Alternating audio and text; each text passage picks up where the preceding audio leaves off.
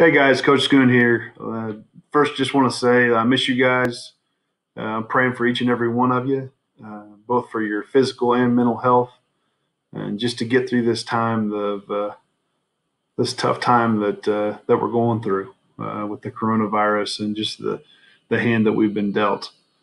When I found out the core value that I drew was compete, I spent a lot of time thinking about what I want to talk about.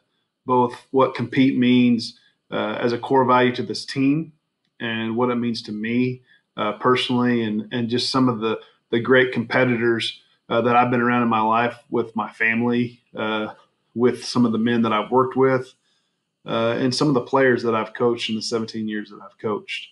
We've gone over thus far some of our core values such as family, integrity, intensity. And as you look down that list with family and what it means to us of brotherhood, loyalty, and unconditional love, we think about integrity, doing what is right, thinking about intensity, playing with purpose, passion, and juice, and then being a competitor, compete. That falls in behind that. And what compete means to this team is that we'll do it anytime, anywhere. It doesn't matter who it's against or what we're facing. We're going to compete. And, as I thought about the word compete, the core value compete, it became pretty clear to me what I needed to talk about and really who I needed to talk about. And that would be the greatest competitor that I've ever had the opportunity to know. His name was Jackson Carter. Jackson was a player of mine. And I want to tell you about Jackson and just who he was as a player, as a young man, and how he performed and how he played and how he led, not just as an athlete and a teammate, but as a student and just in his walk in his daily life. Jackson was a young man at a school where I was at before I came to Har-Ber. Jackson was a senior.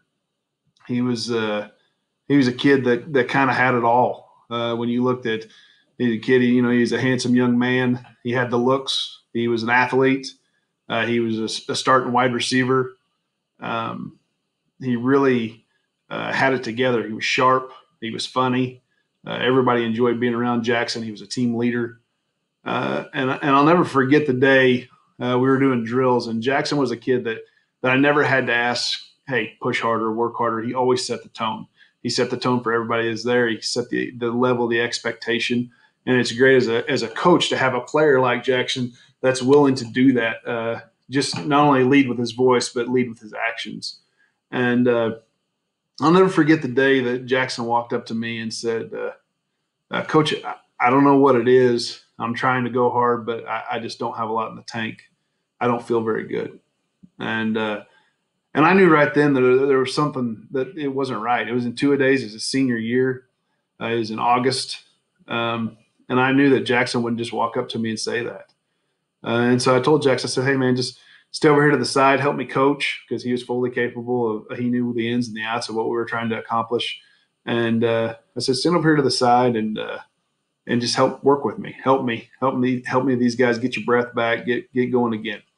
I knew something wasn't right, though. Jackson was pale. He just didn't look good. And I went and said something to the trainer afterwards. I said to our trainer, hey, I think Jackson needs to get looked at. I don't know what's going on, if he just got the flu or what. But the trainer had Jackson checked out. Our trainer was hooked up with the local hospital. Jackson's parents were actually on a short trip. And so the trainer helped him out getting checked in. And Jackson was old enough. He had some tests ran. And the test didn't come quite back how we'd want him to come back. Some of his counts weren't right. And so the local hospital recommended that Jackson go ahead and be sent down to Children's. And his parents, of course, came back and they went down. They headed down to Children's in Little Rock. And really with a mindset of, hey, we don't know what it is, but everything's going to work out. And that was Jackson's approach from day one. Even though he didn't feel good that day, he knew something wasn't right. He was out of juice, but he knew he's going to be all right. And he got down to Little Rock, and they ran more tests, and And I'll never forget, I made the trip down. I was close with Jackson. I made the trip down to Little Rock uh, with our head coach, and we walked into the hospital, and I remember being told uh, for the first time that Jackson has leukemia, and immediate, the first thing that went through my mind was, it was fear and of what the possibilities obviously are with this cancer. And I look over at Jackson, and here's this kid in a hospital bed. It's a senior in high school, and he has every reason to think, why me? You might ask, well, Coach, what's this have to do with this football team? What's this have to do with where we're at? Why are you sharing something in your past about another individual, really, that we don't even know, or that you don't even know? And the truth is that it has everything to do with it. Uh, Jackson, like you, had some things taken away from him. This was it for him. That's not like you. You still have time. Jackson was a senior. This was his last time, his last show. And he got told that he wasn't going to get to play football. And he approached it like nobody I've ever seen approach something in this way. He immediately looked at, how can I serve this team? What can I do on a daily basis to help this team be successful? How can I help this team win? And really what he was saying is, how can I still compete and help this team be successful? Because see, all the things that we focus on core value with family and integrity and intensity and compete and toughness, he had all those things. And he was willing to compete every day. He made a personal decision to compete every day, regardless of the hand that he was dealt, just like you've been dealt a hand. Now, his hand was much worse off than your hand that you've been dealt with this situation where we had to learn from home, and we don't get to go through some spring ball, and we don't get to do some things that we'd like to do. But it's very, very similar. How are you going to deal with the hand that you've been dealt? Going back from Children's, I drove home, and I'm driving home, and I'm thinking about, how am I going to approach this as a coach? How am I going to approach this how am I going to approach this with my relationship with Jackson? And as I talked to Jackson didn't want to talk about him. He wanted to talk about the team.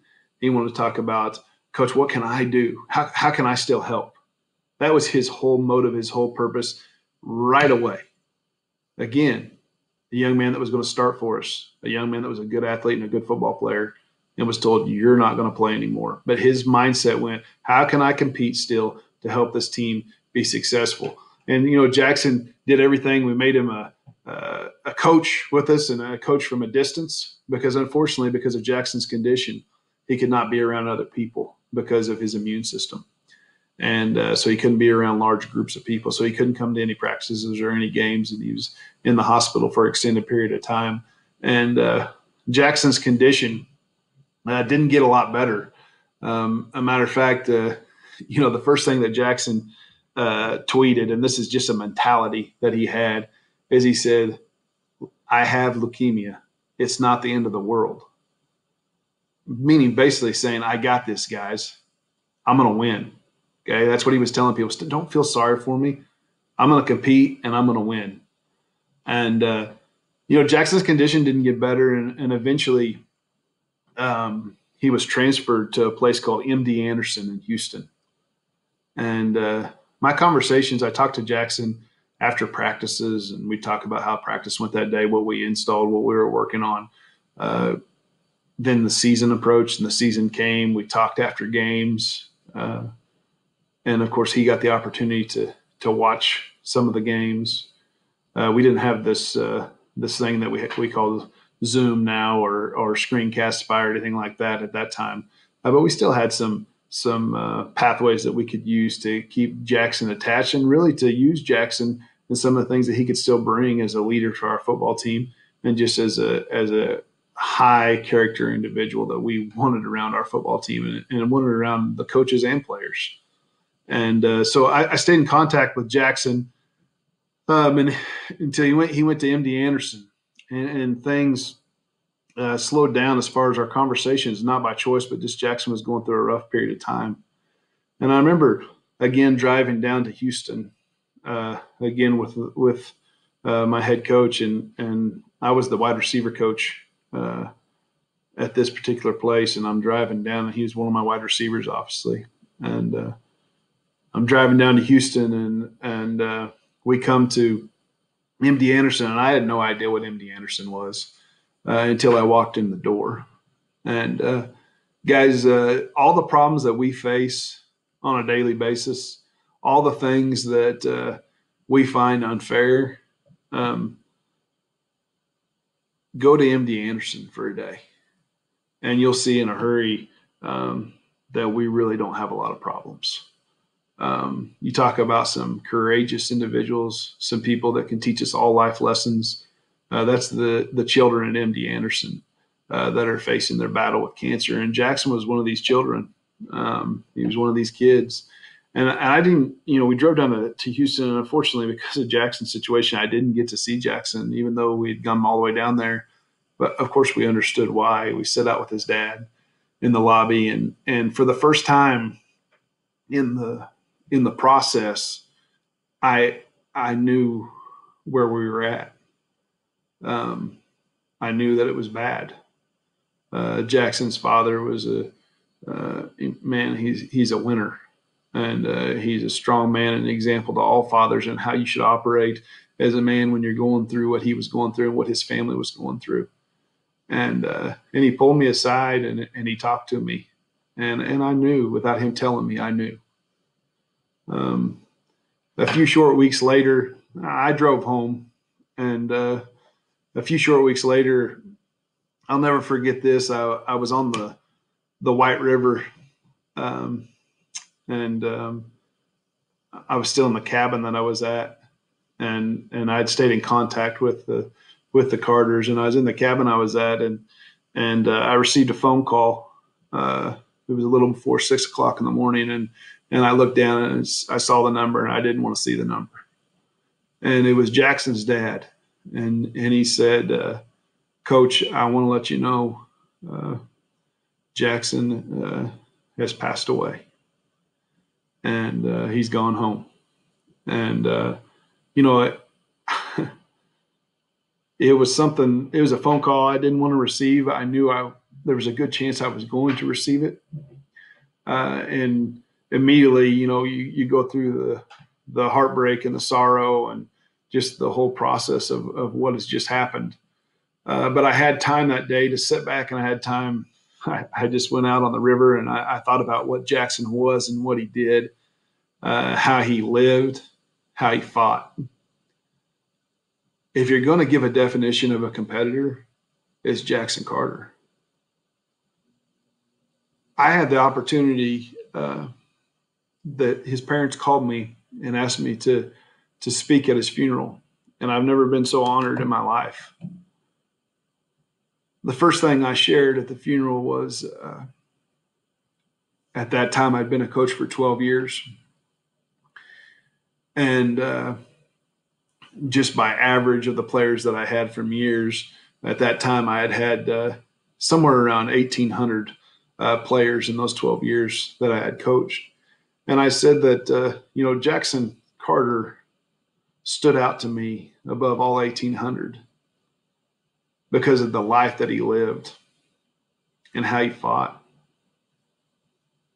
And I talked to him about how Jackson's impact was on the team and how he was a servant and how he chose to compete and fight in a different way. He got the hand that he was dealt. Not one day, guys, not one day from August until the day that he passed did Jackson Carter ever say this, why me? Not one day did he complain. Not one day did he mope. Not one day did he feel sorry for himself, when truthfully, he had every reason to feel sorry for himself. This was supposed to be his year, his senior year. He was supposed to be his turn. He was supposed to be the guy. But instead of feeling sorry for himself, he chose to fight for his team. He chose to compete to help his team be successful, the core values that he had in his life were very similar to the core values that we have as a football team. And he lived those core values every day of his life. I closed my time of speaking at his funeral with this: Jackson Carter did not lose because we're here today. Jackson Carter is a winner. He's a winner. He's a winner for a couple reasons.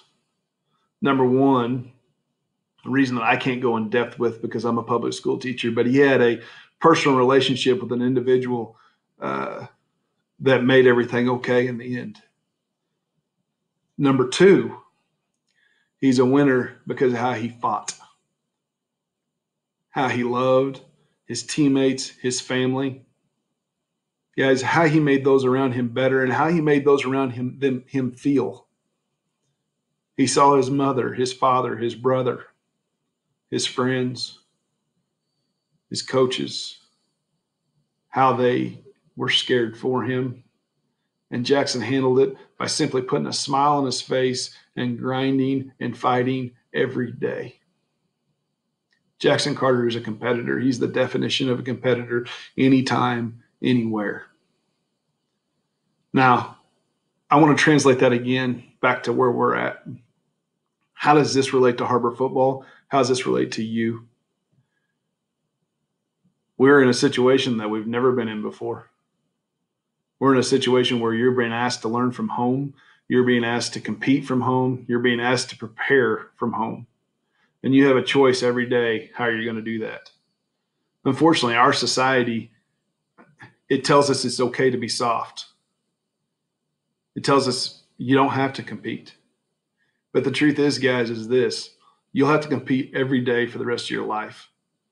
You have to compete for your children. You have to compete for your wife. You have to compete at work. You have to learn to compete to be successful. Society is wrong. It's not about just being part of it. It's not about just getting to participate. It's about learning to compete. The things that we get out of this football team, the things that we get out of this short little situation that we're in, will impact us for the rest of our life because of this, how we handle it. And I know how you're going to handle it as Har-Ber football players. You're going to say, we got this anytime, anywhere. Guys, I love you. I look forward to seeing you soon.